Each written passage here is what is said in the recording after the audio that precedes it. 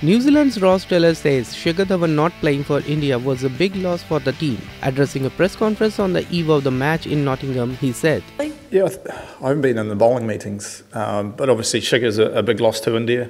The presence, he plays very well at ICC tournaments and has a very good record over here. But himself and Rohit Sharma have got a very good partnership, and I think they complement each other well because they're right and left-handed.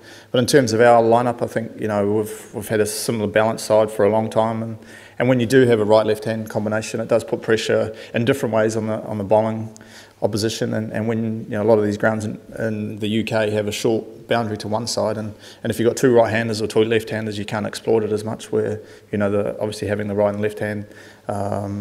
And the communication becomes very important to target those short boundaries. And as we see, there's traditionally a very short boundary here, and if that is the case, then hopefully we can exploit it with the right-left hand, as I'm sure India and other teams that are playing here will try. Dhawan suffered injury after being hit by a Pat Cummins delivery during his 109-ball, 170 knock against Australia. The Black Caps have been absolutely ruthless in the 3 games they have played so far in the tournament. After defeating Sri Lanka by 10 wickets in their tournament opener, the Kiwis didn't put their foot off the pedal and registered comprehensive victories against Bangladesh and Afghanistan in their next fixture. India have won their first 2 matches against South Africa and Australia respectively. India will next face New Zealand at Trent Bridge on Thursday.